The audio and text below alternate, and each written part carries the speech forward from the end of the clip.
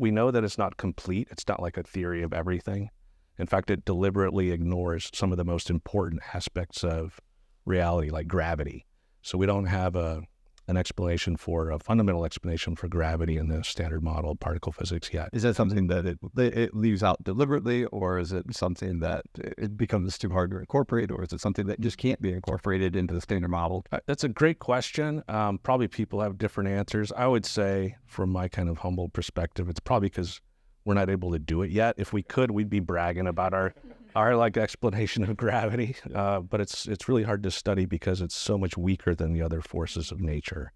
Gravity is so weak that it's really a negligible force in these particle interactions in the collider projects that we have.